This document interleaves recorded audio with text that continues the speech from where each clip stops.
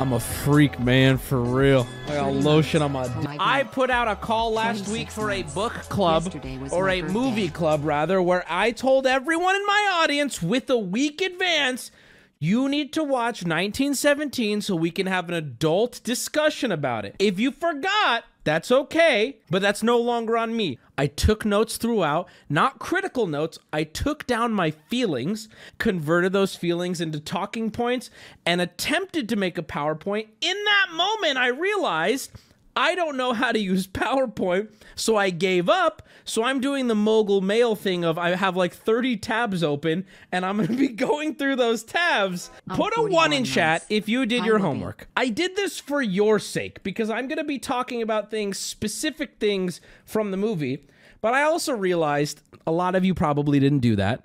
So I did pull up clips to help. And little visual aids, because I know you guys are kind of stupid. Without further ado, ladies and gentlemen, this is my 1917 review.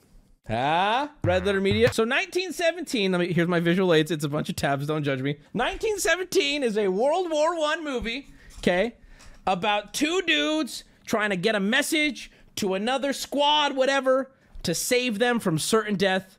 It is the story of their travel, their struggle.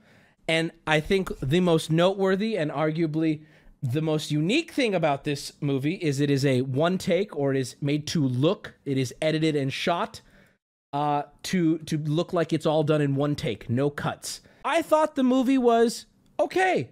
If that's it, if you don't want to hear another word, I think it was an okay movie. I wouldn't say it was bad.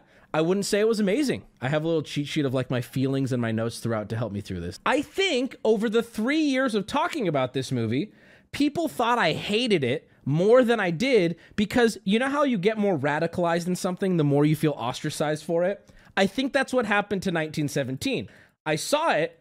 My original opinion was, it was okay. And then everyone was like, no, it's a masterpiece. So then I start to become more radicalized. Now, before we move on, before we get into the points here, I'd like to first say, we're all friends here. Guys, this is such a jank PowerPoint. We're all friends here. I'm on the left, chat, you're on the right. I think at the end of the day, if you liked the movie, or you watched the movie rather, and you start to identify with the points I'm making, then we probably have similar tastes. If you don't identify with the points I make, then we probably don't have similar tastes, and that's okay. Nobody's wrong. We're white and black, and we're hugging. Is that fair? And by the way, spoilers for the movie. This is a book club, so you should have watched it. First, I'm going to start with the good. 1917 is not irredeemably bad. I said it was okay. So what made it okay? I liked the whole intro of the movie up until the point where they exit the German bunker.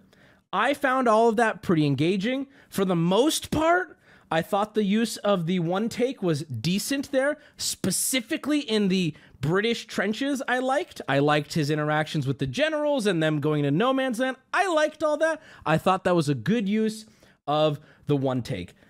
Next, what arguably makes this movie not bad for me, the ending sequence. I think the ending sequence is powerful, beautiful, cinematically well done. Our main character, Schofield, running to the general, the stakes, what's on the line, the explosions, it being a one take works so well. That whole uninterrupted him walking from the forest down the line through the people, that being a one take, I think serves really well for the storytelling. It has purpose. This is all going to be a part later. This scene single-handedly brings up the entire movie multiple points in my final review. This scene is not only beautiful, but it has what I would describe it as purpose. Him walking this whole long walk, it builds tension. It matters. This being a one take, to me, is the perfect example of when to use a non-cut shot. Okay, so I'm giving the movie credit where credit is due. Hold on, let me see if I had anything else nice I wanted to say.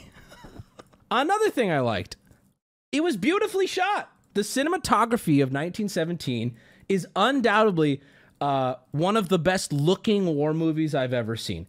This scene, a lot of people thought I didn't give this scene enough credit. Well, here it is. This scene was beautiful. The nighttime scenes were beautiful.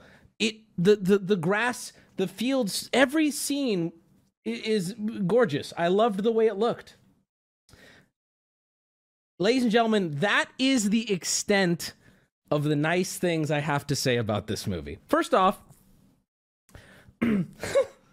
people describe 1917 as amazing, but I don't like using that word because there are amazing movies out there about war.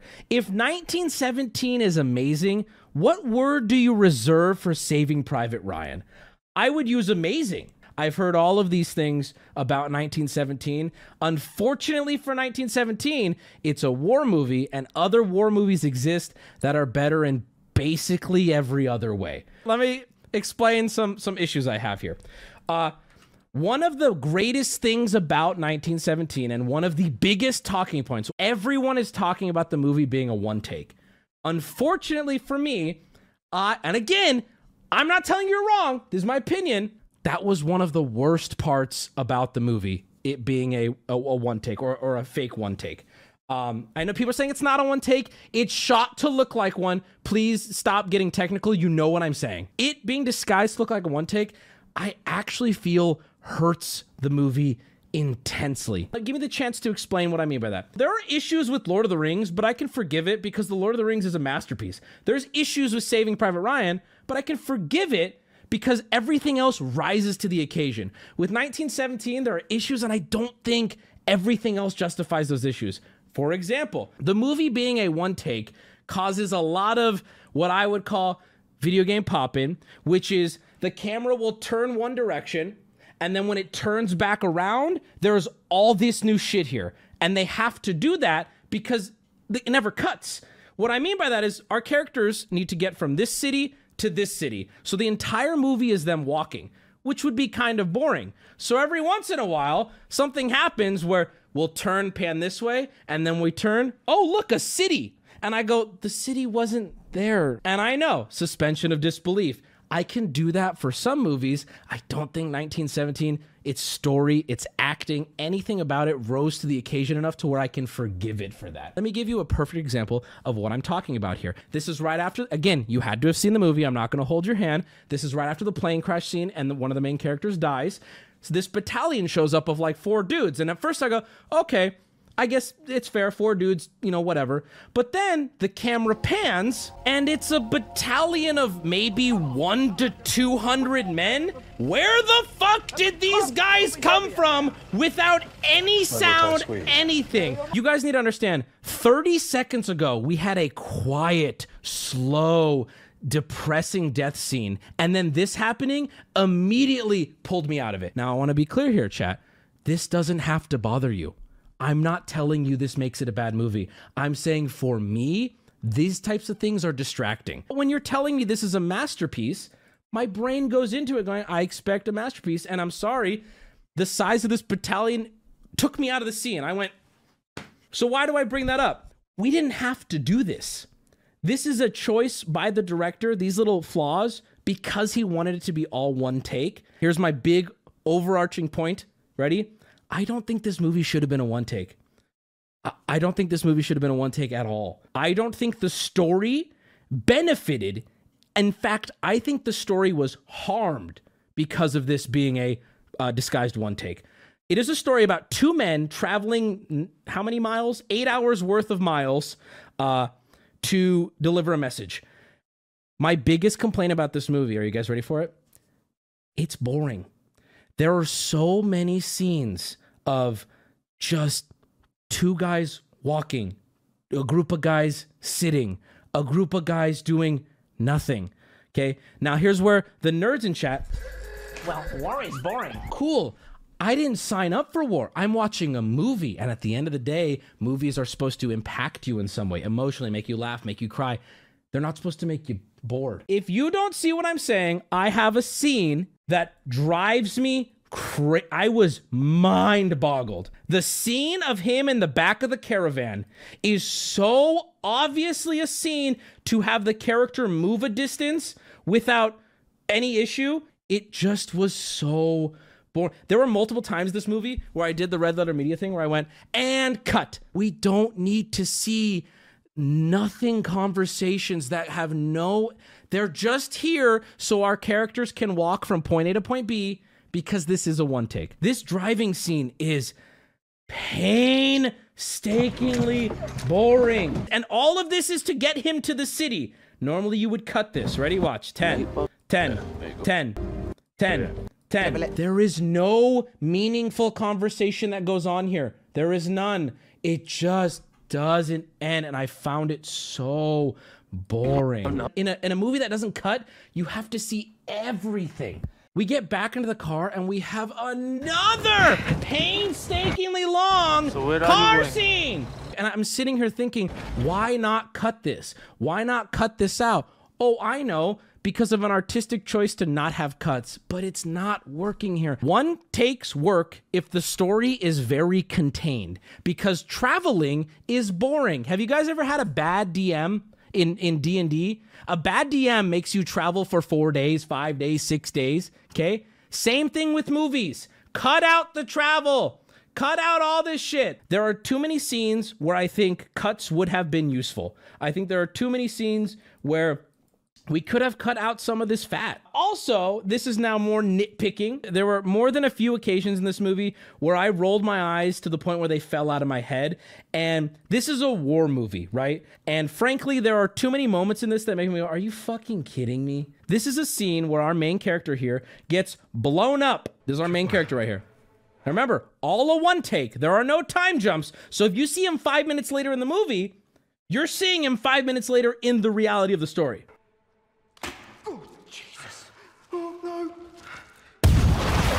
Okay, so let's look at this real quick. I'm all about suspending disbelief. If you're standing next to the tripwire, you are in the range of the explosive of said tripwire. We're talking German engineering here, folks. So our main character is mangled or dead, right? Here is our main character seconds later in rubble. He is unconscious from the explosion. So something is wrong with him, right? Well, we cut to him outside and yeah, he's walking and he's fine and he's just coughing. He's not bleeding. He's not scraped. In fact, the funniest part of all this, his biggest complaint is he has dust in his eyes. He has dust in his eyes. Ah! This is him. He's fine. He doesn't take any time to recover. He kind of stumbles, coughs, waters out his eyes, and continues walking. Well, they had to, Wubby. It's a one take. Then don't make it a one take. It's that easy. If this type of shit happens throughout the movie, then don't make it a one take. Later, in one of my other least favorite scenes, his friend dies in just this absolutely ridiculous and frustrating way. If you're gonna have people dying like Attack on Titan in these oh my God, the main character just died. Please don't give the main character the most insane plot armor. Immediately when this happens, it takes me out of the movie. I go, okay, so this guy's not gonna die. Instantly, all tension is gone for me. Here's another example. Gorgeous scene. Love the music, love the camera work, love everything about this. You ready? They're realizing they're enemies, and what in the stormtrooper fuck is this chase scene? Here comes the cope. Well, maybe he didn't want to kill him. Maybe he was a good German. Maybe he was a bad shot. There are 4 more Germans that chase him throughout this scene. Every one of them is firing like this. Why? Why is that the case? Well, because the writers knew if the German stopped and aimed, he'd have a much better chance at killing our main character. So this is the way we get our character out of it. Beautiful scene. This immediately takes me out of it. I go, okay, so he's getting out of here alive because this German has Down syndrome. And guess what? Even if you want to say this one German does, he runs away from 4 more Germans who all do the same thing. You're 10 feet behind him! Aim! What are you doing? Look at this. Look at this. Look at this. Look at this shot here. Who the fuck are you? There's no tension. Instantly tension gone for me. Look at the other scenes. The scene where he's having a shootout with the sniper. Did you see how he peeked that corner when he was shooting a sniper? He went like, bro, you would be D-E-A-D, dead, homie. If your character is in a situation where death is the solution, then rewrite the situation. I typed in 1917 review. I wanted to see people that liked it and why they liked it. I wanted to see people that disliked it and why they disliked it. And what made me happy was my boy Tarantino here, probably my favorite director, or one of them. He had a really awesome take. He was like, yeah, the one take thing I didn't like. He said that they didn't go for it hard enough. If you've ever watched a movie like this closely, or if you're really into this shit, they're really obvious, all the hidden cuts. I can ignore that, But here's what he says about it briefly. That's not, you can't. Look, if you're going to do the whole thing about long cuts, then it's got to be about long cuts. Amen. I don't think this story, the way this was written, the way anything about this movie benefits from being a long cut. Tarantino says it best. You can watch this entire thing. Birdman exists, is a fantastic movie where the plot benefits from it being shot that way. I don't think this movie benefits from it being a one take. Here's the only insulting thing I've said this whole time. I would call it normie bait. I would call it, for the average moviegoer, it's bait. It's Bill Maher says it perfectly in this. He was so excited. He goes, how did the director do this with only putting one cut in? And Tarantino goes, what are you talking about? There were like 80 cuts. And he's like, what? How did he disguise it so well? And I'm like, yeah, you don't know what you're talking about. If anything I said resonated with you, maybe you'll like movies I recommend. Maybe we agree. Ultimately, at the end of the day, I think that I think we had a good session here. I'd like to give my number review to it. I'm going to give this movie a 7 out of 10. It was a C. It is much closer to a 6 than an 8, and the only reason I bumped it up from a 6 is because of that ending scene. I would legitimately consider that ending scene perfect. I loved it. Its flaws are it was boring. I don't think it benefits from the one take. I think it is the writing is fine, the acting is fine, the cinematography is great, and the ending is amazing. 7 out of 10. Would I recommend it? Probably not. I would say don't watch 1917, watch this war movie or that war movie. I just think there's better war movies. The only purpose of this conversation, did I convince anybody to lower their rating? That's the question. Was I successfully able to win anybody over? No? I see a couple yeps. That's good enough for me.